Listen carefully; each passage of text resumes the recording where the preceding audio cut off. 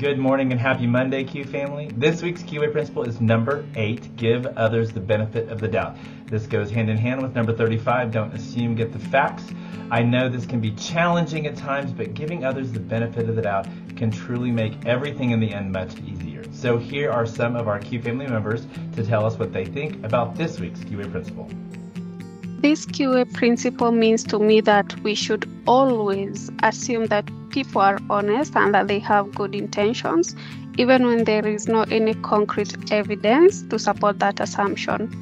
This QA principle can be applied to both our professional and personal life, as it helps to create a positive and trusting relationship. There is a famous quote from Taylor Swift that states that assume the best in people and let them prove you wrong.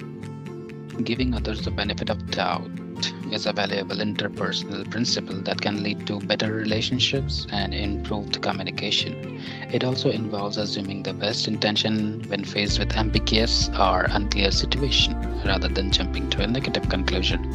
Remember that giving others the benefit of doubt is not a sign of weakness, but rather an expression of empathy and understanding. It can also lead to more improved conflict resolution and a more positive overall social environment. This phrase is used when you are unsure if something is to be true or not. Give the benefit of the doubt means that the actions of a person are sincere and well-intended until proven otherwise. We give the benefit of the doubt when we don't want to think badly of him or her in advance, and we decide to give him a margin of confidence.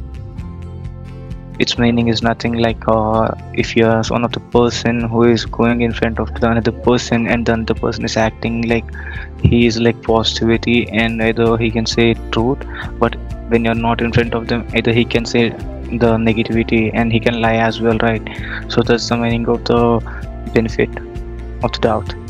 This QA principle tells me to trust other people until we can prove otherwise.